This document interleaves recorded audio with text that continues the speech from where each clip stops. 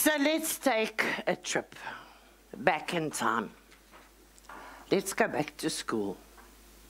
For some of you, that's a quick trip. For people like me, I might be back in 18 minutes, but I say that because I've just had my 45th school reunion. I didn't go because I can think of nothing worse than going to see people that I haven't seen for 45 years and they tell me, you look different. But I want you to cast your mind back, all of you in the room, and think about school. I want you to think about teachers who made a difference. Because teachers do make a difference. They can be positive and they can be negative. Let me share 3 significant teachers from my youth. The first taught me ballet. And believe it or not, she's still alive. The Queen gave her her 100th birthday card. She turns 102 this year. The second was my English teacher, and the third was my geography teacher. We won't talk about maths. So yes, I learned the content. I can pirouette. I can write a poem, and I can list the planets. In English, I learned the importance of structure. I learned my love for words and the power of communication. Geography taught me many things. The physical structure of the world, the big wide world, which I think is why I love to travel so much today. And ballet taught me discipline. It taught me determination, and it made me tenacious. But what do all of these have in common? The interesting thing is that the commonality has nothing to do with the content.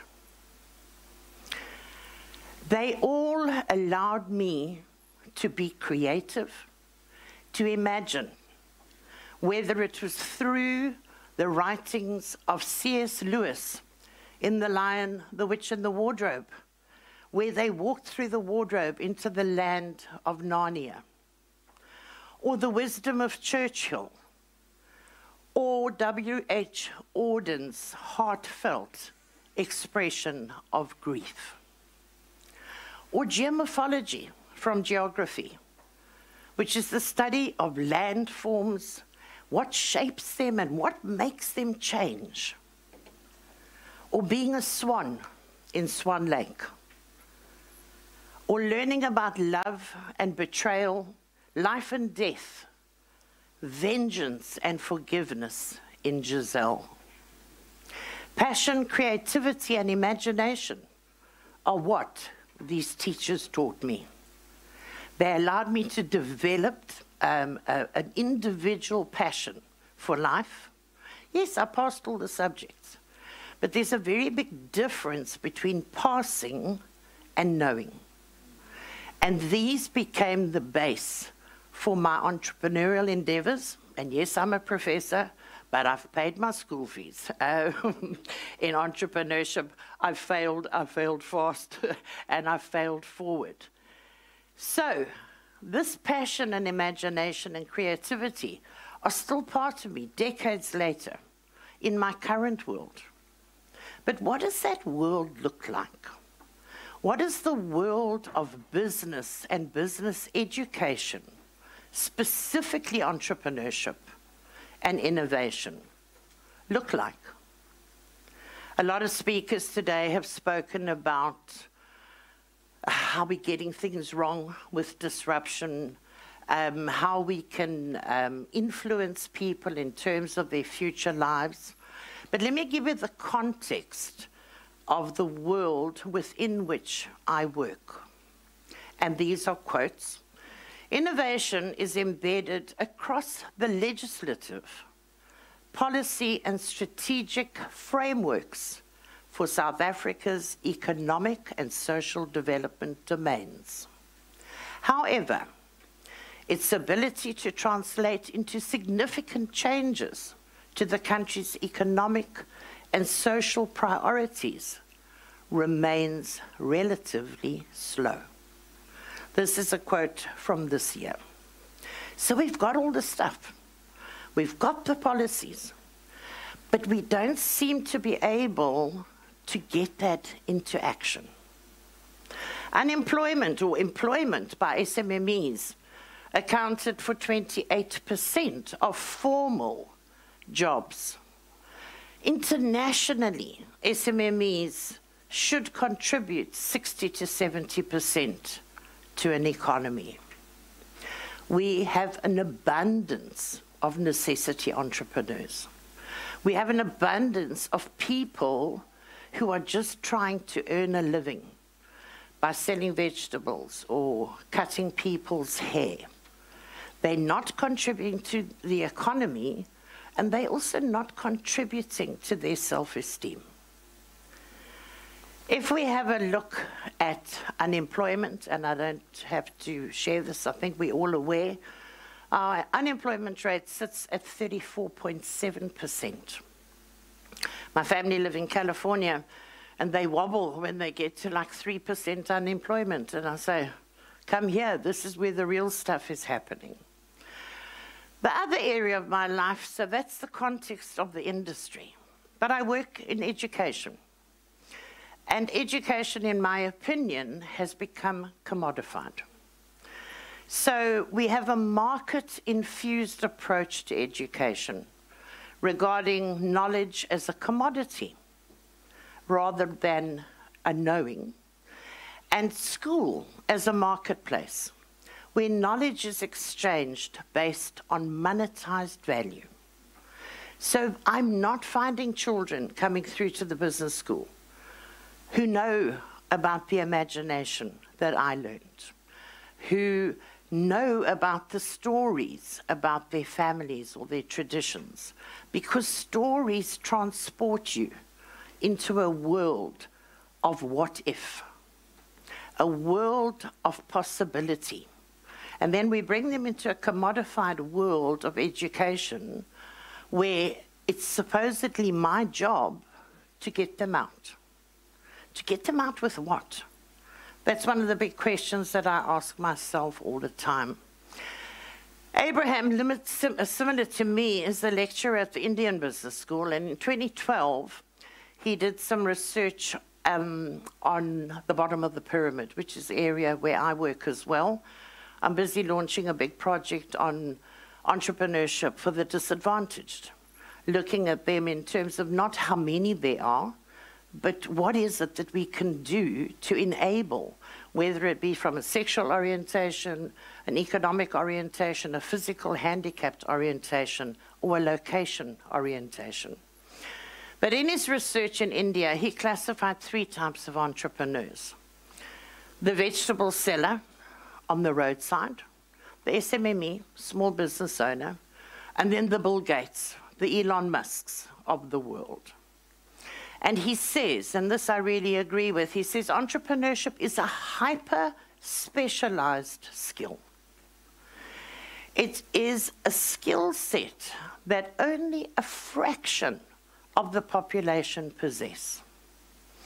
If I were to look at the average MBA class, and I've done this myself in class, less than 5% become entrepreneurs. The rest are looking for jobs.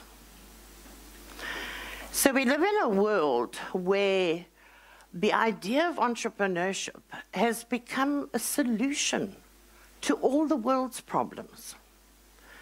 And this often involves an oversimplification of these problems, a quick fix. You know, you can't get a job, go and be an entrepreneur. It's like me saying to you, go and play the piano for a living, which is not an easy task. So I don't know how we've managed to get to this level of entrepreneurship. So I asked the question, are we doing the right thing, or are we doing things right? What do I mean by that? And I know it's bad English. doing the right thing means that we're doing the right thing at the wrong time. While doing things right means we're doing things at the right time or place. So I've been in this world for the last 17 years. I do come from commerce. As I said, I am an entrepreneur. But I asked myself the question which I asked you about the teachers who made a difference in your life. And I thought to myself, lecturers should make a difference too. But how? How am I going to make that difference? So I asked this big question, what if? And my first what if was, what if I changed the way I teach? What if I throw out the theoretical, traditional 1, 2, 3, let's learn about the history of entrepreneurship? Why? You know, let's learn about this. I asked myself why. So I challenged that, and I challenged that on the basis that I do believe that our traditional teaching of entrepreneurship is dulling innovation. It's dulling entrepreneurship. And so I revisited my curriculum. And I thought, what should I throw in here? And being a fairly creative person, I do a lot of happiness. I do a lot of things about self-esteem. I do a whole module on how to be curious. Let's be curious and let's ask why. How can we become entrepreneurially alert so that we see things that happen in our environment? So that I have people who pass and know. And that for me is very important. So what is knowing? How do I define that? The Merriam-Webster dictionary says it's shrewdly and keenly alert. It indicates a possession of exclusive inside knowledge and information. So it comes from within. It's from self. Now, how do I teach that? How do I teach what my ballet teacher taught me? How do I get that into a student? And what am I going to do about that? So I questioned my curriculum. I question my mode of delivery. We have an incredible amount of fun. We tie each other up with string. We build the traditional macaroni tower to teach assumptions. And then I asked myself, what if I started looking at my students through a different lens? What about if I challenged my assumptions? I look at all of you. You could be in my class. What do I know about you? What is it about you that makes you unique? Because I can't make you passionate unless I know what button to push. So your uniqueness is something that I have to try and find out from my students. I deal with students of varied disciplines. I have engineers, I have accountants, I have pharmacists, I have lawyers, and many, many more. They're all different, and they all come with a different mindset. I've learned that engineers think very differently to accountants. There's just a completely different way of thinking because of the way that they were taught. They come from different backgrounds, totally different, as all of us speakers here today, completely different backgrounds. So what is it about their background that I need to understand so that they can get through the stuff to get to the passion? And so I spend a lot of time on that, and in that I apply design thinking in terms of being customer-centric towards my student. What if I made them look at themselves differently? And I do this through an assignment, which is a very deep personal reflection, where I achieve my previous what if, because they tell me everything about themselves. They tell me about their grandparents that were entrepreneurs, or they tell me about their aspirations. They tell me about their fears. They tell me about their lack of self-esteem, the lack of efficacy, and the things that they don't have, which we need if we're going to build entrepreneurs. What if I changed or challenged the way that they think?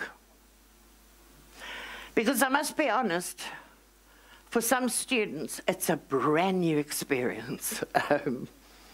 And leaning on John Maxwell, who's done an incredible amount of work in this area, I encourage them to try thinking for a change. So more often than not, I find that teachers teach people what to think instead of how to think. So we've got to open ourselves to be challenged. Let's have an argument. Let's have a debate and see what comes out of it. So I spend a lot of time on the types of thinking: strategic, focused, possibility, creative. Because thinking will expand your options. It will enable opportunity spotting. And it should become a good habit, because it will help you look at the world through different eyes. The most important style of thinking for me is liminal thinking, which, if you read David Gray's book, it's about creating the change you want by changing the way that you think. Liminal thinking, and a liminal is a threshold, is the art of creating change by understanding, shaping, and reframing your belief. It's about getting in touch with your ignorance. It's about seeking understanding, and it's about doing something different. So I use a lot of liminal thinking. Then what if I changed their role and their contribution to society? What if I made them job creators rather than job seekers? What if I even made them just think about that concept? What if I made them enablers in the entrepreneurial ecosystem? They might be running a bit corporate, but they need to be that enabler in that environment, which I would call an entrepreneur. So would this make my lecturing different? I'm going to close with a couple of quotes from my students. The one student says, "The inward-looking aspects of the subject was a differentiator. It sets this module miles ahead of entrepreneurship modules from other universities. The subject was really one of my MBA highlights. She stimulated my creative ability and encouraged me to think independently. My attitude towards entrepreneurship is more aggressive now, with more drive and ambition to look for innovative ideas and opportunities. I have surely learned a great deal from the interactions in your sessions, and I thank you for sharing your knowledge, your passion, and making a difference." The approach is fantastic. I think Prof Cullen has hit the nail on the head with her approach. So I leave you with this thought and challenge. Nothing changes if nothing changes. So do something different, and we hopefully will see a change. I thank you.